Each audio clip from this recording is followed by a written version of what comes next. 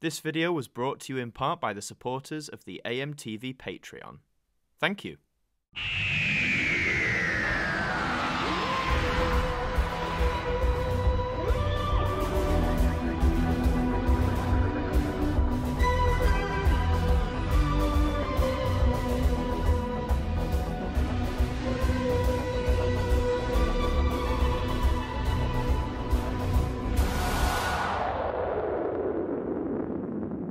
Hi there guys, it's Adam Martyn here, and welcome back to another instalment of TAT from the TARDIS. And as you probably guessed from the title, the topic of this week's TAT is figurines, specifically Doctor Who figurines. Now, the Doctor Who Figurine Collection has been going since, I think, like 2013, 2014. I do remember it starting, but for whatever reason, I just wasn't particularly interested. I wasn't really into, like, models or figurines at the time. Bit more so now, but nothing crazy. And I noticed on the Eaglemoss website, which is the company who makes them, for Cyber Monday, they were doing some good deals, so I picked up a bunch that I thought looked pretty cool. My first one, actually, before Cyber Monday, was this little fella. This is a Navarino, and if you don't recognise it instantly from being from Doctor Who, I'd forgive you, because this little guy only appeared for about 5 seconds in a story. It was the 1987 story Delta and the Bannermen.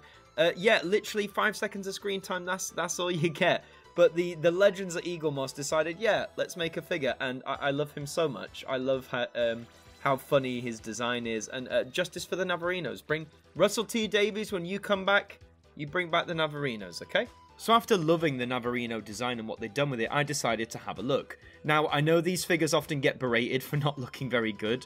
They are quite small in stature, and I know a lot of the humanoid figures, so say of the Doctors or Companions or humanoid villains like the Master, sometimes they look a bit funny, to say the least. But from what I've seen, the monster designs looked very impressive to me. And so, yeah, in Cyber Monday, I decided to pick up a bunch of them. So I will take you through them and show you what I got. I hope you enjoy. Okay, so first up, we have Grand Marshal Skaldak, the Ice Warrior. This is from the 2013 episode Cold War, which saw the Ice Warriors make their return to Doctor Who after nearly 40 years, which still feels insane that it was that long. Gainazamir got the red eyes there and the mouth, and the detail I think looks really good on this, considering, again, like the size of it. You've got the detail on his arms there. There's the back. And the thing about all these figures is, on the bottom, you have it. So, well, this one just calls him an Ice Warrior, but it specifies that he's from Cold War. There have been other Ice Warrior releases. I believe there's one of the Ice Warrior Queen from Empress of Mars, and one of the original Ice Warrior leader, Varga, in just the Ice Warriors from the 60s. So, you know, there's more out there. And also the thing about these figurines, just set that to one side, they all came with a magazine. So this is the one that Skaldak came in. This is issue 9 from 2013. So it's got the title of the story, a little phrase, I guess, Gods and Demons, the Doctor it was, and its transmission date, which of course was the 13th of April 2013, Martian Menace, Grand Marshal Skaldak. So yeah, this must have come out not long after the Cold War episode itself. So, but yeah, if you're a fan of the Ice Warriors and you like their modern design, then I think you'll like a little old Skaldak here. But again, the classic options are there for you too. So for part 15, you have Omega from the Three Doctors there, from John Pertwee's time. You got the design of his mask there, which is pretty damn faithful to the original, and his pointy head and his gold-like chest plate thing. You got his cloak looking over on the back. That's a lovely design as well. I love how they've kept faithful to the design of the mask and the cloak there. And of course on the bottom it states he is indeed Omega from the Three Doctors, which was the premiere of Season 10. You can get the later design of Omega as well from Arc of Infinity. I decided not to go for that. I might get him in the future, but I love this original Omega design. And it means a lot to me too, being that the Three Doctors is my first Classic Who story that I watched, so that's rather special. And just to look at the front of the magazine dead quick, there he is. There's Omega as seen on screen from the Three Doctors. The Solar System, it says. Wonderful. Or maybe it's the featurettes inside. This is the Third Doctor. Episode 1 went out on the 30th of December 1972. Creator of time travel, Omega, Time Lord hero. The Timeless Child might have something to say about that. Jumping quite a few issues now, we're going to look at the Teller, which was a beast from the Series 8 episode Time Heist in 2014. Just to bring him up closer to you, there he is. He's got his lovely two-eyed design, which are on like two big stalks. He's unfortunately in this straight jacket, but again, the attention to detail on the suit is really good, I think. I like the fact they've got the bright, vibrant colours of it as well. Really cute little character he was. And then this is indeed the Teller from Time Heist, as it says on the bottom there. Yeah, I really like this figure. This is one example, I think, where it really shows the monster designs look a lot better on these figurines than necessarily like the more humanoid ones, like any of the Doctors. So that's a plus for me. And just looking at the front of the magazine, there is the teller, as you'd see him. Time Heist, Telepathic Terror. The 12th Doctor aired on 20th of September 2014. The Doctor turns thief. That is indeed the teller. And yeah, this must have come out not long after the episode. So yeah, any Time Heist fans? It's the teller. Next up, we have a Cyberman. I mean, it was a Cyber Monday deal. How could I not? This is a Cyberman design first seen in the Moonbase. So it's nice that they've gone through the different Cyberman designs, and I also just like how they've done him here. As you can see, you've got his eyes and mouth look great, the handlebars on the head, the chest units there, all the various pipes, the three-fingered design, if you can see that, the ball joints on the bottom there. I just think he looks really good. There's a shot of him from the back with that cyber booty. And that's a sentence I should never say again. And just looking at the bottom, this is indeed a Cyberman from the Moonbase. So there you go, little Cyberman action there, and the front of the mag for this one. This is part 53. I love how they call it parts instead of issues. Shows them there from the Moonbase from 1967. Yeah, really cool. So yeah, if there was several Cybermen designs you can get. I think they've actually done all of them from the series. So really cool to have the Moonbase one. I clearly couldn't just have one character from the three Doctors, so why not go for a second? This is the Gelguard, or Gelguard as some people call them, who guard Omega's palace in his alternate reality. And this guy, as you can see, is quite a blobby little thing. Looks like he's got a lot of big zists on him. These guys, yeah, they're a bit silly, but I've got a big sweet spot for them. They do have eyes up there somewhere, if you can call them eyes. They've got their arm, which fires projectiles. I think, yeah, they only had the one arm. In my head, I thought they had two, but it seems that they only had the one. So I think he's cute. I like him. And there you go. You can see it's a Gelguard from the three Doctors as well. Yeah, really cool, this figure. Again, really good chance to put the attention to detail on there. And yeah, I love him. He's going to stand there right on my shelf. He's cute. He's like the Navarino in that respect. And there you can see him on the front of the cover from part 75, the three Doctors again. Yeah, that's a Gelguard for you. Now you got this guy here. This is a Tetrap from the 7th Doctor's first TV story, which was Time and the Rani. And yeah, this is a good one for like the attention to detail, if you like. You could argue his face is ever so slightly squished, but they've managed to get the eye on the back there. They've got the detail on the ears. You've got his gun, his arm, and the sort of clothes he wears. And on the bottom, of course, this is a Tetrap from Time and the Rani. I know the main Tetrap that the Rani had, I'm sure he had a name, and I can't remember it. This doesn't seem to be this one. But yeah, I like the Tetrap. It's got a soft spot for Time and the Rani as well, so glad to have him here. Just to quickly, again, show you the front cover of the mag. That's what they look like on TV, so not too dissimilar to the figure. This is part 101 from Time and the Rani, originally from the 7th of September, 1987. So any Sylvester McCoy fans out there, particularly fans of Season 24, I think you'll really enjoy having a Tetrap on your shelf. Next up, we have the Cheetah People from the final classic Doctor Who story, Survival. And yeah, once again, I mean, look at this detail on here. You've got all the like little accessories that they wore. They've done it to the best of their ability, I think, considering how small these figs are. And the body itself looks quite good. Again, all the attention to detail like on the fur and the accessories. Again, I know I haven't got the best eyesight, so some of you can rib me for this, but I really like this design. Survival is, without a doubt, in my opinion, one of the best classic serials out there. So really glad that the Cheetah People got some recognition in there as well. And you can see on the bottom there when it focuses, this is indeed a cheetah person from Survival. So that's really cool. The front of the mag for this one accurately displays the cheetah. We didn't get the horse, which is a shame. This is part 109, first seen on the 22nd of November 1989, before the very end, as it were. Dun dun dun. But yes, again, any Sylvester McCoy fans like with the Tetrap, or if you like Survival, grab that cheetah person. Next up, going straight to Modern Who, we've got one of the emoji bots from Smile, because they're just so darn cute, aren't they? I know Smile isn't everyone's favourite episode, it's not one of my favourites either, but I do quite enjoy this. I mean, look at him, he's adorable. You've got the little angry face there. I'll try and bring that in, let's see. So you've got his little face there with the two skulls, and you've got his little like podgy design that he's got, all the little mechanisms as well. There's that on the back, and when we look down there, this is indeed the emoji bot from Smile. So yeah, even if it's not your favourite ep, this is, again, quite a fun design. A great example, I think, again, of when the humanoid designs don't work as well, but the robotic ones do. They work really well, in my opinion. So I'll just put him there.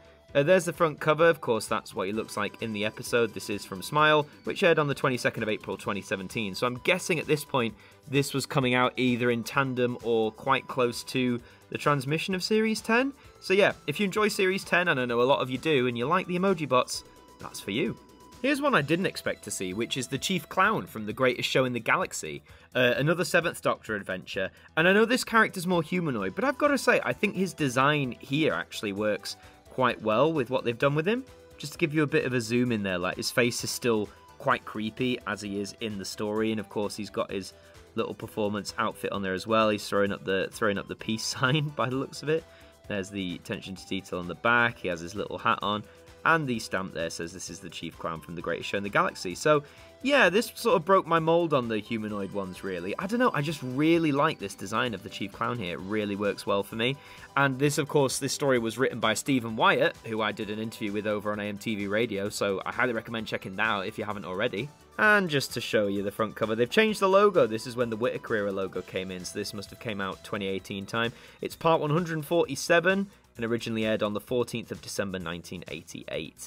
So again, McCoy fans, Chief Clown fans, this is certainly, when it focuses in, there we go. That's the figure for you. Gorgeous. Next up taken to the proverbial stage is the Android from Bad Wolf and the Parting of the Ways, obviously based off Anne Robinson as her role as host from the Weakest Link. And again, being a robot, this one's pretty faithful. You've got the orange-like head plate, the red eyes, the mouthpiece with where the gun is, the sort of like black dress design. You've even got the wires coming out of the back to simulate that, which I think is a really nice touch. So yeah, if you're a fan of the Android, and how can you not be? I just thought, again, really cool one to pick up there. This, of course, as I said, is from Bad Wolf Parting of the Ways. That's what she looks like in the episode. This is part 160, first seen on the 11th of June, 2005. Good God, I remember it well. 16 years ago over. So, any Ninth Doctor fans, or if you like the Parting of the Ways, Bad Wolf, you got the Android. Next up, you have this fella. This is the alien ambassador from the 3rd Doctor story, The Ambassadors of Death. A 7-parter and one of my favourite Doctor Who stories ever. I know some people find it a bit long, but I adore this story. And this is one of the ambassadors in an Earth spacesuit. Now, normally on the spacesuit, you can't really see it here, but there's a UK flag and it says Michael's on it. That is replicated here, though it's very small. I had to really squint my eyes to see it properly. But again, really cool. I mean, that's an iconic look, isn't it? The ambassador, clad in a spacesuit, arms outstretched, ready to get ya. So there's the back as well, of the spacesuit design.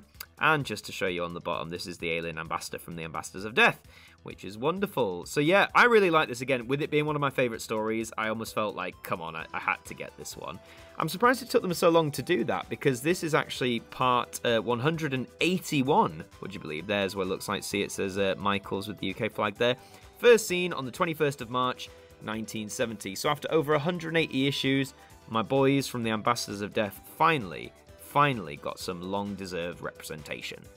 Now, going for really modern, here is a Cybermaster from the Series 12 story, The Timeless Children, which obviously came out in 2020. And I know, you can meme them all you want, not everyone likes the Cybermaster design, or even the concept, I should say. But let's take a look. Again, bear in mind this is a really small figurine. I actually really like the detail on here. You've still got the Gallifreyan patterns on the headpiece there. You've got the Cybermen helmet designs as they were, mixed with the old Cybermen design, and they've got the robes and stuff, and then you can see that carries on to the back. And just to show you, as always, this is indeed the Cybermaster from the Timeless Children. Now, obviously, some people find this really silly, and I've just got to say, is this really the silliest thing Doctor Who's ever done? Really? In its near, 60-year history, you're telling me the Cybermasters are the weirdest or worst thing that's ever happened? I mean, that's your opinion. I respectfully disagree. I actually really quite like the design. I think it's really cool. So again, it's probably the most modern of the figurine collection I've decided to get. And just looking at the mag, there he is, looking a bit sad with his sad face. But yeah, you can see what the Cybermaster's meant to look like from the Timeless Children, broadcast on the 1st of March 2020. Not that long ago at all, really, is it? So any Jodie era fans, or if you just like the Cybermasters, I'd recommend this. Really nice little figurine. Next up, yes, your eyes do not deceive you, this is Mestor, the villain from the Sixth Doctor's first story, The Twin Dilemma. Now, I know I'm known as a bit of a Twin Dilemma defender or a Twin Dilemma stan. I do like it compared to a few of the Doctor Who stories, but this is the villain, the slug-like Mestor. You can see he's got his antennas. There's some attention to detail in his face there, which I think is fairly screen accurate, again, given the size. I don't know what to tell you, man. As a Twin Dilemma fan, I felt like I had to get something to represent my sheer love for the story, and what better thing to get than the villain of the piece himself. Now, as you can see, there is what he looks like in the story. Still slug-like and pretty horrible. This is part 196, inching towards 200, and it was first seen on the 22nd of March, 1984. So there you go. So if you're like me, if you have a soft spot for the Twin Dilemma, then show Mestor some love. Next up, you have this chap, who is a cloister wraith, which, if you're not too familiar, was first seen in Hell Bent when the Doctor's on Gallifrey. These are sort of like guards, I think, if I remember, of the Matrix and things like that. If you look very closely, I'll try and zoom in. You might not be able to see it, but on there's meant to be like some sort of face or hologram on where the headpiece is there, and I think that's a really cool little detail that they decided to try and put on there anyway. You've got on its shoulders there like the seals of Rassilon, the classic Time Lord headpiece, scrolling down like some old bedraggled Time Lord robes, which I think is a really nice effect if you ask me. So overall, I was happy with that, and again, since I'm one of those who doesn't hate Hellbent, as you can see, it is from Hellbent, as this so states. So yeah, I don't hate Hellbent, and considering I love Capaldi in his era, this felt fitting to get for me. So yeah, got myself a good old little cloister wraith there from Hellbent, and if you don't believe me, there's what he looks like in the episode. There's that screaming face I mentioned, first seen on the 5th of December, 2015. Feels like so long ago now when Hellbent came out, but it wasn't really, was it? So yeah, any Capaldi fans, any Hellbent fans, you got a cloister wraith. We're nearly there, folks. This is a Primord, or Primord, however you want to pronounce it. This is from the third Doctor story, Inferno, another one of my favourite Doctor Who stories. And yeah, again, another one where he looks like more humanoid, but I think the design is really good. I'll just try and zoom in a bit on him here.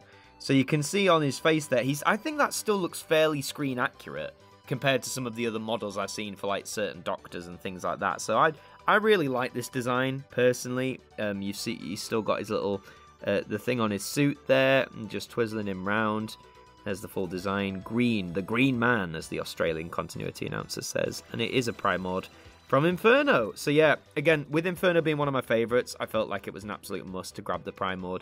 And he was actually the release before the Navarino, so that was quite fitting for me. And just to show you, here he is. There is the Primord as he looks. This is part 203, first seen on the 9th of May, 1970.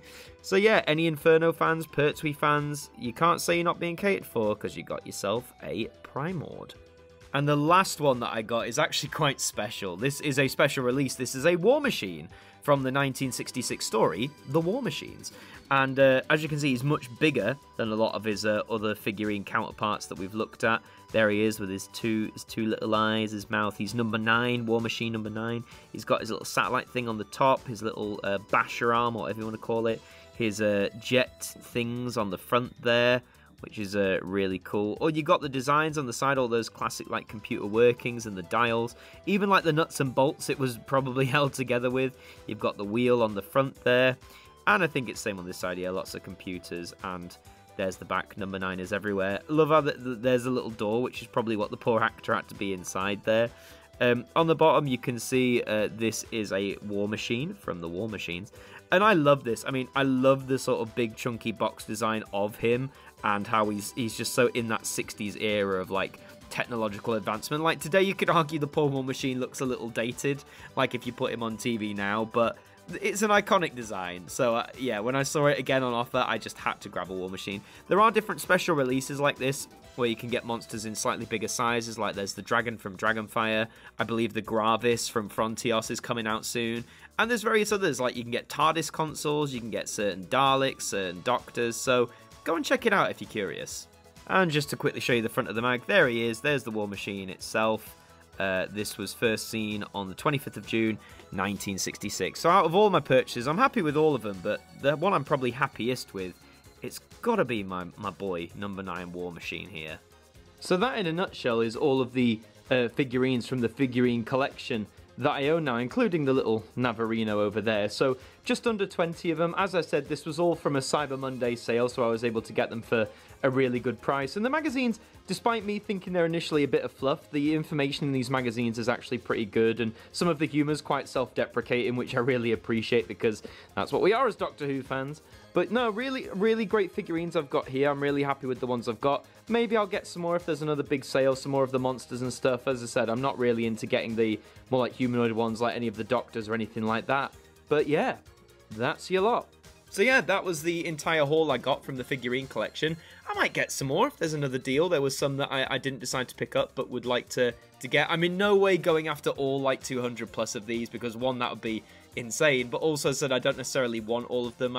It's mainly the monsters I'm loving about this set. So yeah, there's some funny ones upcoming as well. So yeah, maybe there'll be more. But if you enjoyed this video, please leave a like on it. It really helps us out. And let me know in the comments down below. Are you someone who collects the figurine collection? Have you been there since the beginning? Did you jump on later? Have you never got one before? Are you inspired to now? Let me know all that in the comments. Subscribe to the channel if you're brand new as well. We'd love to have you aboard. I've been Martyn from AMTV.